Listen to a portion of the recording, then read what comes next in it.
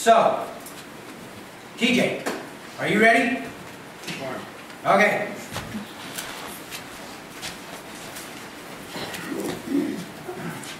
Thank you. Hello. Hello. It's good to be back once again. But this time I'm back under different circumstances. I am a broken, messed up person, and God has been revealing that to me over the course of the last couple months, and I've been really in a dry season in my walk with the Lord for probably 6 months to a year now, and just in a place where every time I read the Word, if I read the Word, I'm getting nothing out of it. My prayers are more focused on my needs than what God wants me to be praying for. Just really distracted in everything when I do sit down to have quiet time. And so it's just really been a season of trial for me. And God has been slowly revealing more and more of the junk that's been inside of me. And of course that makes me feel so nice and loved. But it truly does make me feel loved by Him. But by Him revealing what is in me, it is gross and is nasty, and it's been really weighing down on me. And in June, it just kind of all came crashing down. I had gone on an outreach with our discipleship training school, and when I flew back into St. Croix, usually when I fly back there, I can feel the spiritual tension on the island. And this time was no different. I did feel it, but I felt it all around me, but also all inside of me. And I was just all over the place. And we had some time off after our school, and I was trying to process through what was going on and trying to get back with the Lord and just be like, okay, God, let's work on this. You know, I want to do this. And everything was just kept piling up and kept piling up. And so I went to my base director and I said, I don't know what's going on, but I have no vision for the ministry that we're doing here. I have no passion for the ministry we're doing here. I feel like I'm burnt out, and I don't even have anything inside of me to offer anybody, let alone cry out to God for help. And so I met with him, and I was meeting with my pastor down there, and we were trying to work things out, and it still wasn't doing anything. And so a couple weeks went by, and I went to him and I said, I got to get out of here. I said, I need to take some time and just kind of go into seclusion, take some time away from people, from ministry, from everything, and just get myself in line with the Lord. I said, I've lost my vision of the Lord. I don't know who He is to me. I don't know who I am in Him. Like I said, I don't have any vision or passion or desire for anything, and so I basically need to reset myself in the Lord. And so I did that, and I came up here, and I was blessed by Scott and Kathy to spend some time at their cabin at Echo Lake. I went camping at Whitefish Lake for a couple of days, and then I spent some time in Glacier, and it was just an awesome time. The first week, I was gone for about 10 days, and the first week was terrible because I had to hang out with me. And through God's revealing of who I was, I didn't want to hang out with that person, and I didn't want to even really deal with the issues that were coming up. And so the first week was tough, and it was difficult. I did have fun times with the Lord of just, you know, going out on the lake and viewing the beauty or the scenery or going on runs around it, but I was just really trying to decompress that first week. And so, you know, I was reading some books and just trying to take my mind to that place of solitude and calmness, and it was good. And then the Lord took me to Glacier, and as soon as I got there, it was just so incredible. And all of the songs we sang today were perfect for the season that I'm in. Like those times of if you take it all away, I'll still love you, and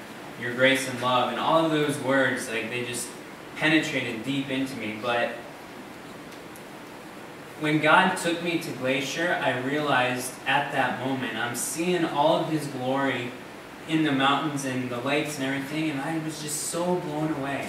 And that morning I said, Lord, I want to get back to the place of loving you when I first fell in love with you. I want that feeling, I want that joy, and I want that passion, that desire that just overflows for you, that makes me want to run after you and not chase the things of this world that are going to leave me dry, and that I've been slowly running to in this season, taking my eyes off of you. And so I said, I just want this time, these next 4 days, to be dedicated to you, to just have you reveal who you are to me and who I am to you. And so we went on some hikes that day. I met up with a couple friends, which turned out to be the leading of the Lord. I was in this time, and so I was like wrestling, like, okay, I haven't seen this friend in like 4 years. I'm finally up in the area where she lives. Her brother's there. Lord, can I hike with them, or do you just want it to be you and me? And he's like, no, let's hike with them. And so we go hiking, and we were together for a couple hours, and then I went on my way and they went home. And then I went to a lake and just started walking around the lake, and again I'm just so overcome by God's glory and His power and His majesty, and I just stop and I look and I'm like, you created this, Lord, and you created it for me. And when you are sitting on your throne creating these giant peaks, you're like, on this day I'm going to lead TJ here, and he's going to see this, and he's going to be reminded of who I am and who he is to me. And so I'm just sitting there, and I just start bawling my eyes out, and I'm just like so thankful and so just falling in love with him all over again, you know, and it just blew me away of God's sovereignty, the fact that it says all throughout the Word that before He created anything, He had me in His mind. And so He just slowly kept revealing these little bits of Scripture to me and these little promises to me throughout that time. And so then, you know, we hang out and the flies start coming, and so I'm like, all right, it's time to leave this place. It isn't happy anymore. So I start walking back down to the lake, and I'm just like looking at the flat, calm lake, and I'm like, man, that's awesome. So I just sit down in an area, and I'm just looking at it and still just kind of praying and enjoying the Lord. And I just feel Him say, do you want to skip rocks? I'm like, sure, I haven't skipped rocks in a long time. And so I look down at my feet, and there's a beach probably the length of these chairs, all flat stones. There isn't a single stone that isn't flat. And I'm just like, where do I even start? I'm like, thanks, Lord. So I just pick up a handful and start chucking them. And like, I just felt for about 30 minutes to 45 minutes, I'm there skipping rocks, feeling just like a little boy again, and just enjoying the Lord, laughing with Him, skipping and counting and seeing it twist and turn. And then I started skipping it, trying to get it over a log, and so that took a little bit more technique and stuff, and like, it was just fun. And so, you know, I'm just, again, just reminded of His love for me. And so later that night, I cook dinner and then go down to the lake to journal about the day. And I'm just sitting there again, looking at the lake and journaling and everything, and all of a sudden, like, I just go like that really quick. And I'm just like, what the heck was that? Like, it was just like a jolt in my side. And I'm like, did you just poke me? Because there's nobody around me, and like, it literally just felt like I was sitting at a table with a friend, and you say something funny to him and poke him in the side, and that was the reaction that I had. And I just started laughing. I was like, Lord, you are so awesome. You are so fun. You're so cool. You're so majestic, and all of these things. And it just brought me to laughter. And so I finish up journaling and go to lay down. I'm just thinking of my day. I'm just like, wow. This morning I woke up and I said, Lord, I want to experience you on a personal level. I want to receive my joy in you. And I want to know who I am to you and rekindle that love. And like I literally just felt like I had just met this new person and we were best friends and we were just having like the time of our life. And I just started laughing again in my tent. I'm just like, today was an incredibly awesome day. And the days that followed that were the same. It turned out to be completely different than anything that I had expected. You know, I was like, okay, I'm going to take this time and I'm going to be quiet and I'm going to be in solitude and seclusion and I'm going to read my Bible and get all of these words and knowledge and all of this stuff. And it was completely different. I didn't read my Bible at all in those days, but I felt so much closer to the Lord and I had a desire to get back into the Word after that time. And I thought that I was going to be alone, and the Lord kept bringing people into my path, and I was able to spend the entire evening with a couple from Connecticut, have dinner with them, talk with them. They are fellow believers, and so we were able to encourage each other, and it was just awesome. And then the next day, I was able to pick up some backpackers that were coming out of the country, and we ended up spending the entire day and the night together. We camped together, hiked together, and it was just awesome. And they weren't believers, and so it was cool to see how God kind of led me away to the time of seclusion.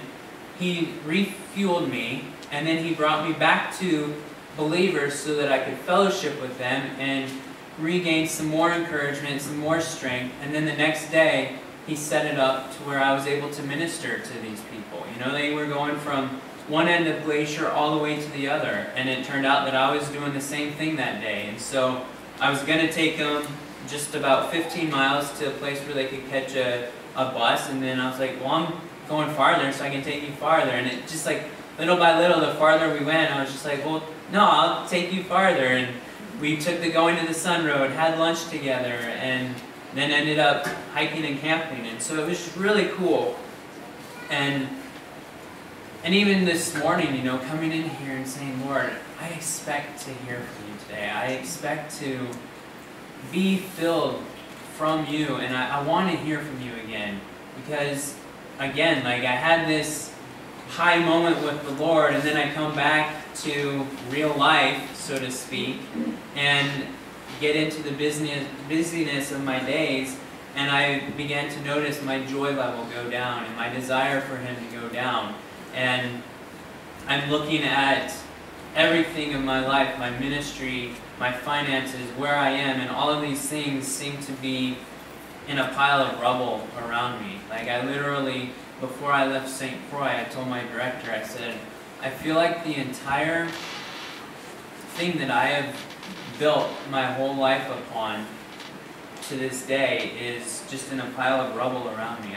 I feel like I'm standing on the foundation of the Lord, but I really feel like He is in a new time of building me. And it freaks me out because there's nothing standing around me. You know, I had to, and I still am, really trying to figure out my identity in Him, trying to figure out the dreams and the desires and passions that He has placed in me, and getting back to that place of intimacy with Him. And still, like, there's no clarity as far as anything of what He wants me to do next or where He wants to lead me, but like that song said, I'm just waiting on Him, and I'm nowhere without Him, and that's where He has me right now, in just a season of trying to rid myself of everything that's holding me back from Him, and just trying to rekindle that flame of love and that passion and that desire that He has so much for me, and He's just waiting for me to come and take it from Him. And oftentimes I think upon my situation, my sins and all of that, and I let that cloud Him from me, and I refuse to come to him because I have these weights upon me. It's just like, no, I want you to come to me, and I want you to give me those so that I can give you the life that I promised you, the freedom that I have for you.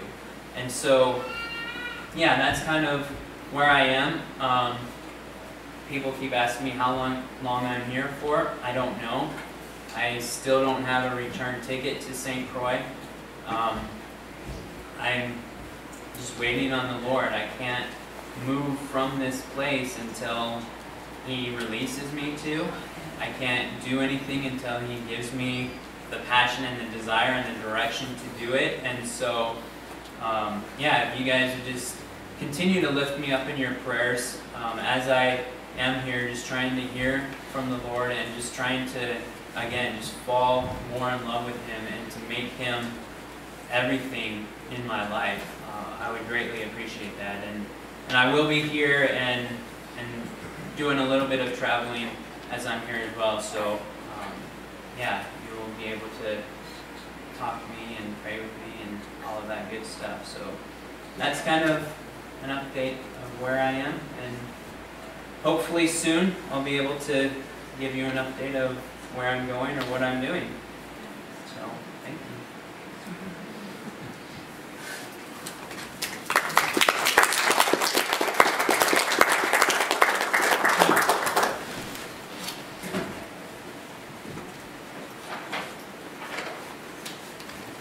I had TJ over earlier this week, and he was sharing with me much of what he shared here. And I'm grateful. I think it was a divine appointment because it reminded me of the importance of our relationship with God. You know, we oftentimes get caught up in religion and doing the things of God, but forgetting about God. And, you know, God wants relationship with us. He desires relationship.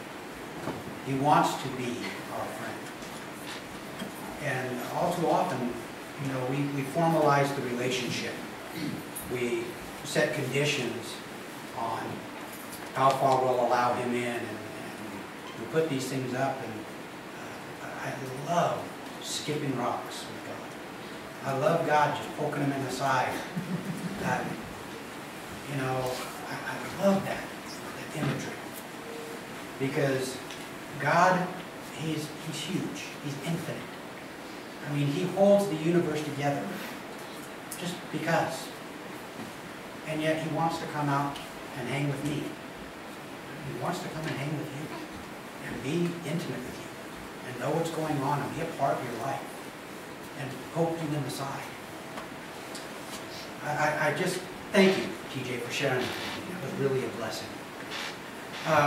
We are in Colossians. We're starting chapter 2.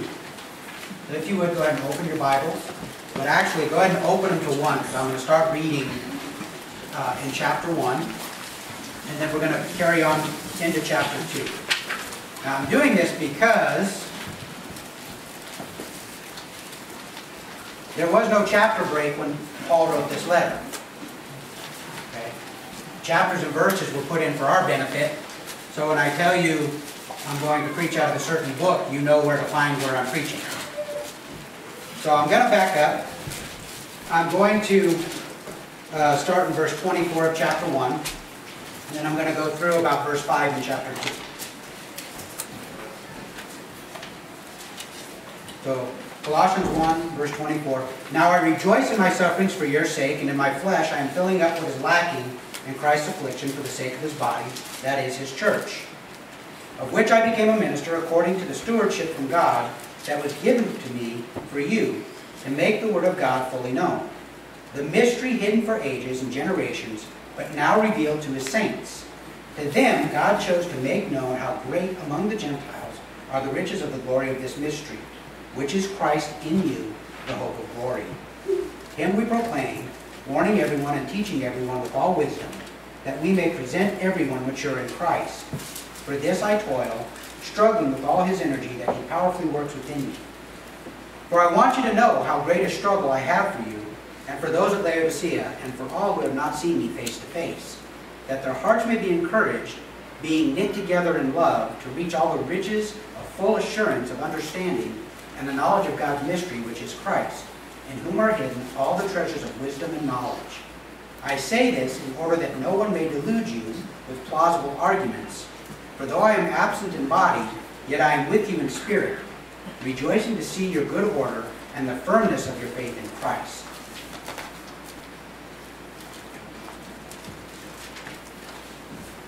I'm shooting for 5 verses today, with a couple extras thrown in. The first thing I want to point out, going back to the introduction to Colossians, do you remember why Paul was writing the Colossians? What was he speaking out in opposition to? Let's go back to, what was that? The Gnostics. Okay? The pre-Gnostic movement, if you remember, we talked about this. Basically what happened is there was this group that was combining some teachings from the Far East, some teachings from Greek, and they were trying to combine it with Christianity. And what they were saying is you have to have this secret knowledge in order to be saved, in order to know God. And Paul's going, wait, what are you talking about secret knowledge? He's made known to us everything that we need to know. And so that's why I started back in chapter 1, because there's a couple verses I want you to pay attention to. Verse 26, well actually I'm going to back up to 25. He's speaking about the church, of which I became a minister according to the stewardship from God that was given to me for you to make the word of God fully known. The mystery hidden for ages and generations, but now revealed to his saints. Okay? Listen, Christianity is only a mystery if you're not a Christian. Okay? If you are a brother, sister in Christ, God has revealed to you everything you need to know. There is no super secret knowledge. There's nothing that you have to go out there and reach certain levels. You know, it's not like a video game where you advance so far and then you get a secret. And then you have to advance a little further to get another secret. It's not like that. God has revealed this fully, but only to the saints. See, that's one of the things that I watch for in people that profess to be Christianity, to be Christians. Okay? Does this make sense? Does this make sense? Now, I'm not saying all of it. There are things in here that are still mysteries. God has chosen to reveal certain things to us only in part, mostly because we're dumb. Okay? Because you've got an infinite intelligence trying to cram all that knowledge into little tiny IQ people. Okay? We only have so much head space. And I think he wants things to be a mystery because he wants us to trust him. Okay? Remember, it doesn't say in Hebrews, it doesn't say without knowledge it's impossible to please God. It doesn't say without wisdom it's impossible to please God. It says without faith it is impossible to please God. He wants us to trust him. Okay? He wants us to trust him. And God will put us in where we have to trust him. So that muscle, that faith muscle can grow. Alright, so moving forward. Now Paul is not just idly sticking this in here, because further down, jumping up to chapter 2, he's talking about, I'm going to go to verse 2, that their hearts may be encouraged, being knit together in love, to reach all the riches of full assurance of understanding and the knowledge of God's mystery, which is Christ, in whom are hidden all the treasures of wisdom and knowledge. Now, listen to this warning. He says, I say this in order that no one may delude you with plausible arguments. Okay? Does anybody have the NASB? New American Standard? Could you read that last line right there that says, no one may delude you with plausible arguments, verse 4. I say this so that no one will delude you. It says the same thing. Plausible? In the NASB? I have it in the argument. Go ahead and read yours. I say this so that no one will delude you with persuasive arguments. Persuasive arguments. Somebody have the NIV? Yeah. Would you read it for me, please? Just verse 4. I tell you this so that no one may deceive you by fine-sounding arguments. Fine-sounding arguments. We're going to touch on this again next week when we move down a little bit further. You guys understand that the world has spent its time, its energy, the enemy has devoted a tremendous amount of energy to come up with fine-sounding arguments to delude you, to get you off track, to deceive you, to lie to you, to get you to believe things that are not true. Paul is telling us these things so that we will not be deluded, we will not be deceived. See, this is where truth is found, right here. This is the yardstick by which we measure everything that we encounter in life. And if you don't know the measure, how can you accurately measure what you are being presented with? Okay? How can you do that? You ever tried to build anything without a tape measure? Yes, I have. It's a little wonky. No, I was a lot wonky. Like, and then I put a rock under. This is the measure. We have to know this. We have to be involved in this. We have to know this intimately. Okay? Guys, it's not sufficient to get up in the morning and read your daily devotional and catch a couple, 2 or 3 verses. It's not enough even to read a couple of chapters. Man, I can think about a lot of things when my eyes are roving over the page. What's for lunch? Boy, I hope it's that really good sandwich you ate the other day. I hope it's not that nasty soup. I think I got rid of all those cans. And Jesus said, I wonder if it's going to be too hot to mow today. I bet you it is. I probably shouldn't risk it. I should probably wait till I know it's cool. And all of a sudden I get done. All right, let's go. What's for lunch, babe? Yaki soup. How about memorizing this? How about devoting time to committing God's Word to memory? Saturating yourself with it. Saturate. This is going to be a confession. Okay. Our family talks in quotes, in movie quotes. We can quote dozens of movies. Some of my children can quote the entire movie in the right voices, with the right inflections. And I'm not good at quotes. I get corrected all the time. Dad, that's not how he said it. But you got the idea. Wouldn't it be great if we could do that with this? Wouldn't that be fantastic? So that when somebody comes to us with a fine-sounding argument, we can withstand them with the truth. When I think it was a bank in New York, they sent a number of their tellers to, it's not the FDIC, but it's the people that make our money. And they sent them there to take their counterfeit money course, so they could look at something and go, okay, this is counterfeit. Now, what is interesting about this course is that during the entire time the people are there, they never touch any counterfeit money. All they touch is the real thing.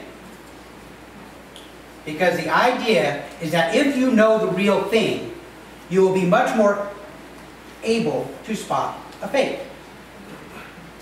Okay? I know people that devote tremendous amounts of time to learning about cults and occults and other faith systems. And they can argue a particular faith system, but they've yet to learn their own. They've yet to get this soaked into themselves. And so, I can spot a particular counterfeit if I study that counterfeit, but what happens if another one comes along?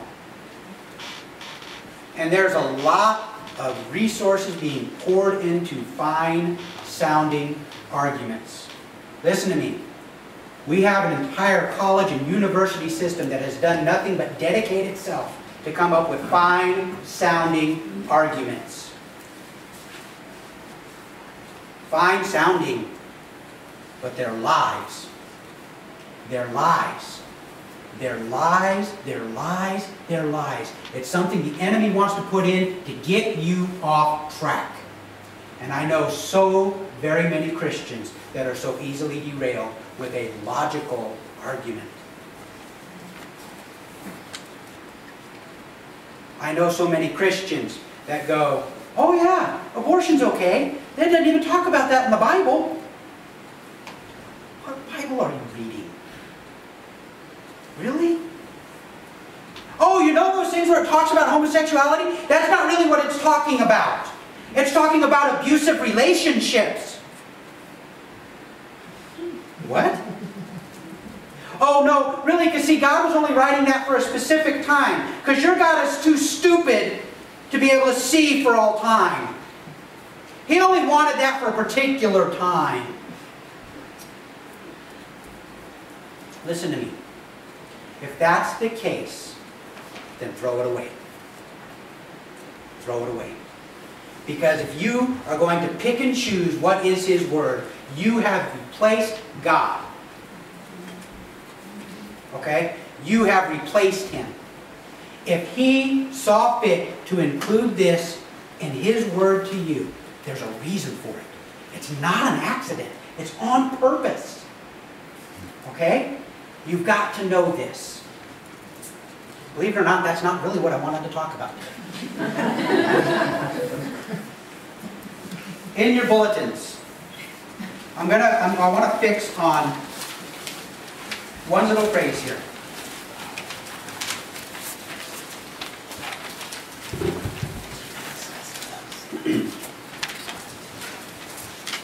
Paul says, for I want you to know how great a struggle I have for you and for those of Laodicea and for all who have not seen me face to face. Do you struggle for your brothers and sisters in Christ? Do we really struggle for them? When somebody tells you, like when you hear somebody like TJ shared with us that he's been burdened, he's been struggling in his walk, and it's just dry. Do you take that before the throne? Do you lay that at the feet of God, the one that can do something about that? But Paul goes on, he says something right after this. He says that their hearts may be encouraged, being knit together in love to reach all the riches of full assurance. Now, knit together in love. What do you suppose that means? What do you think he's talking about when he says being knit together? Bonded. Bonded? To what?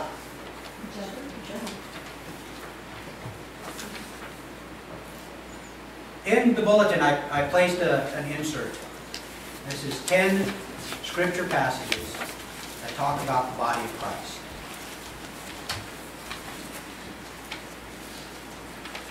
We're in trouble.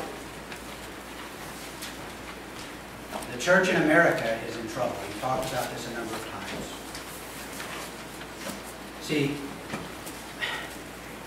I want you to ask yourself this question. I want you to ask yourself honestly this question. Do you really believe that Jesus Christ is your Lord? Is God your boss? Because if He's your boss, then you are obligated to do what He says to do. It's kind of the way it works. How many of us would work very long for an employer if we didn't do what he told us to do? We wouldn't be there very long. And yet, we have this mentality with God that we can pick and choose what we want to do. Now, let me clarify what I'm saying before I get too far into this. I don't believe that this is a salvation issue. Okay? I believe this is a holiness issue. I believe this is a strength in your life walk issue. What I'm about to share with you. Alright? Let me put it simply. You need to get your rump in church. Okay? God has orchestrated it. I don't know why. God didn't see fit to run things by Glenn when he made things. He didn't call me up and, hey, what do you think about this? Which way should I do it? God doesn't require our understanding. Okay? Let's go back to that verse. Without faith, it's impossible to please God. We trust Him. Okay? Sometimes I don't understand why He says the things that He does. Why do we have to do this way? I don't know. But He designed it, so He probably knows what works best. So in your thing, in the insert, I listed out a number of scriptures. And I want to share with you, I'm not going to read all the scriptures. I'm going to refer to parts of them. Please take it home, read it, be familiar with it. Be cautious of looking to make excuses to reject it.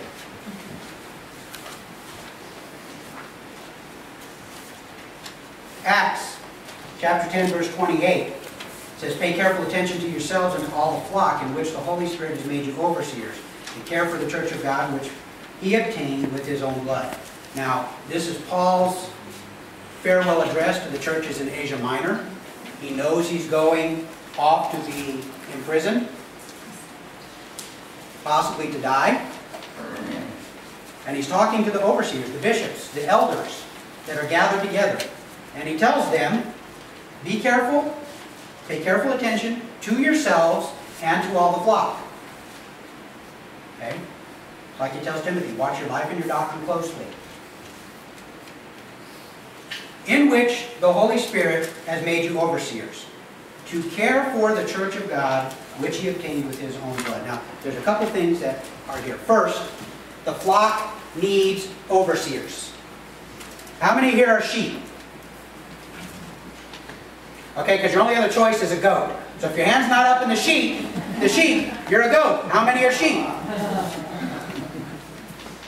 Okay, I see a couple of goats. If you are a sheep, you need an overseer. You understand that? If you are a sheep, you need to be in the flock. If you separate yourself out from the flock, you're easy prey for the wolf. You separate yourself out from those that would caretake the flock, you're easy prey for the wolf. Okay? Wolf is used to describe our enemy. It's also described as a lion. Well, how do they work? They cut out from the flock the one they want to eat. Alright? So, as an overseer, my job is to take care of you. Now, it's not just my job, it's your job too. We take care of each other. But you have to be a part of a flock. Now listen, we've got a bunch of families gone today. This has absolutely nothing to do with families being gone today. My hope is that they are in worship with a body of believers somewhere. When you have to miss church on Sunday, you're going out of town, that happens.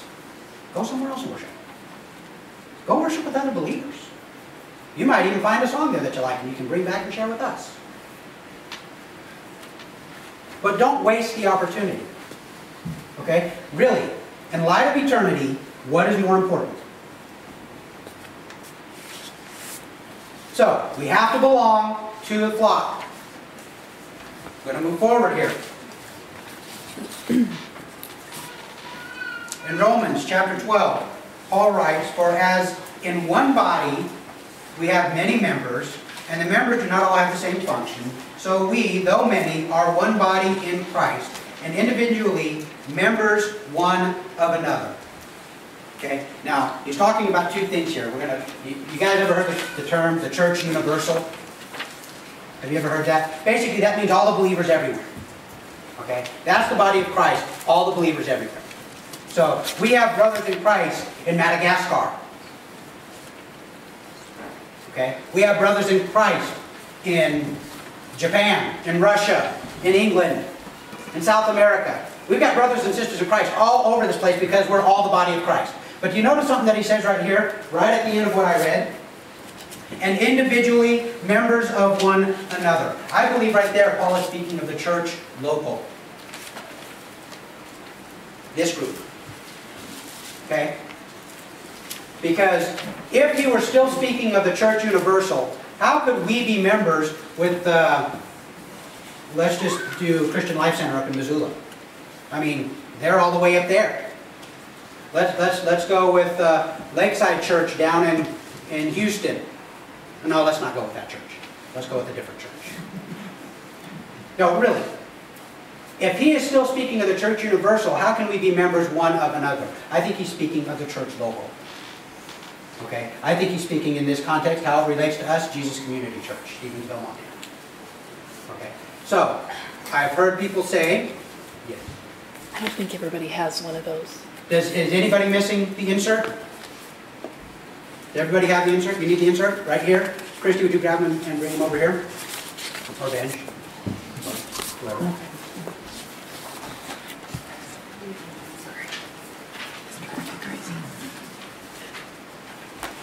Okay, so moving on. There are 10 passages in this insert. I'm only going to touch on one more. Okay, we're coming up on noon. Not that I'm particularly concerned about getting out at noon, but I don't like the heat. And I know you guys don't like the heat, and you're sitting a lot closer to each other than I am sitting to you. I would like you to flip open your Bibles. Let's go to 1 Corinthians. We're going to go to chapter 12.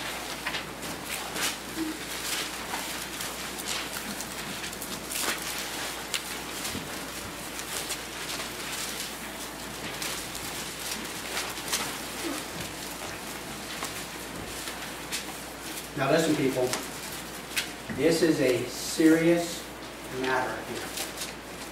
I know quite a few Christians that don't attend church and don't feel the need to attend church. Oh, I read my Bible, I study the Word of God, I spend time in prayer, I'm good. Listen to what Paul has to say. For just as the body is one and has many members, and all the members of the body, though many, are one body, so it is with Christ. For in one Spirit we were all baptized into one body, Jews or Greeks, slaves or free. All were made to drink of one Spirit. For the body does not consist of one member, but many. If the foot should say, because I am not a hand, I do not belong to the body, that would not make it any less a part of the body. And if the ear should say, because I am not an eye, I do not belong to the body, that would not make it any less a part of the body. If the whole body were an eye, where would the sense of hearing be? If the whole body were an ear, where would be the sense of smell? But as it is, God has arranged the members in the body, each one of them as He chose. If all were a single member, where would the body be? As it is, there are many parts, yet one body. The eye cannot say to the hand, I have no need of you. Nor again the head to the feet, I have no need of you. On the contrary, the parts of the body that seem to be weaker are indispensable. And on those parts of the body that we think less honorable, we bestow the greater honor, and on our unpresentable parts are treated with greater modesty. Listen, if you have God's Spirit in you, you have been brought into the body of Christ, and you have no right to say, I don't need this body. Okay? That's not given to you to do. That's sin. Okay? That's error. That's a lie. That's a plausible argument. I've heard many logical, fine-sounding arguments as to why people don't need to be involved in a local body. I've heard some sad and decrepit ones. I've experienced them myself. Church is full of hypocrites. Yeah, we're all sinners. We're all trying to do the best we can with what we got. We're all growing.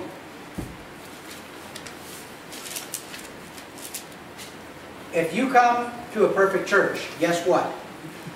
It's not perfect anymore because you're there. Right? I mean, the only perfect church I've ever found is one that's completely empty and air-conditioned. And as soon as I walk in, it's no longer perfect, although it still does have air conditioning. Okay? You don't have the right to separate yourself out from the body of Christ, regardless of how much of a jerk they can be. Because we're all jerks sometimes. Okay? We're all jerks in church sometimes. I think that is God left that on purpose so that He could demonstrate how marvelous His grace is. Okay? You know, I get distracted sometimes. I get a little distraught sometimes when I hear people talk about how great their pastor is. You need to come to our church because our pastor.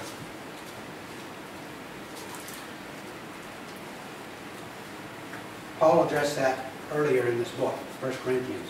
It's not Paul that died for you. It's not Apollos that died for you. It's not James McDonald that died for you. Okay? It was Jesus Christ and Him alone. Don't get caught up in the good parts or the bad parts of the people around you. Get caught up in the absolute marvelous, fantastic, awesome person of God. The one that likes to poke you, to get you over yourself. The one that longs to be intimate with you, to be your friend. The one that can be with you in those dark hours. And is still with you even in the bright ones. Although, all too often when things are bright, we don't really notice it, do we? Oh, I got this, God. This is good now. All right. You can take a back seat.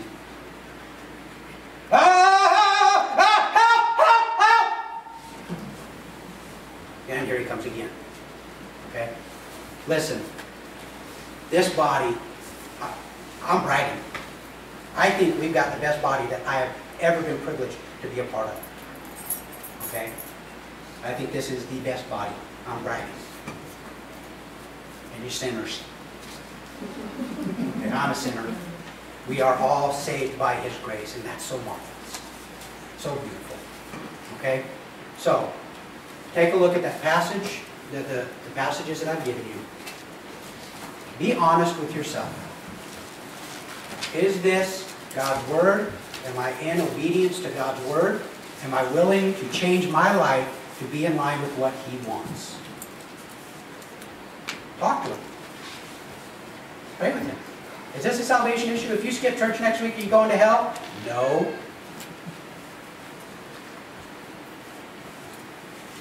But when you make it easy to miss church, it's very easy to miss church. Okay? I woke up this morning and my toe hurt, so I stayed home. What? Come to church, we'll pray for your toe. Well, I have Dennis lay hands on your toe.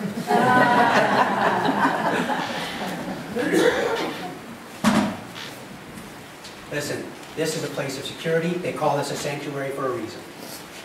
Okay? They call this a sanctuary. This should be the safest place that you know of. We're going to blow it. We're going to make mistakes. Don't head for the hills. Get right back in.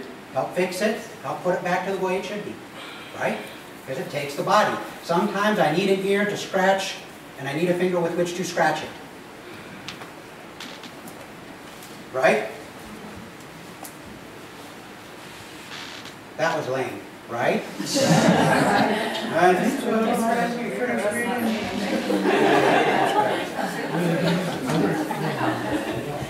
Every one of you is needed in the body of Christ.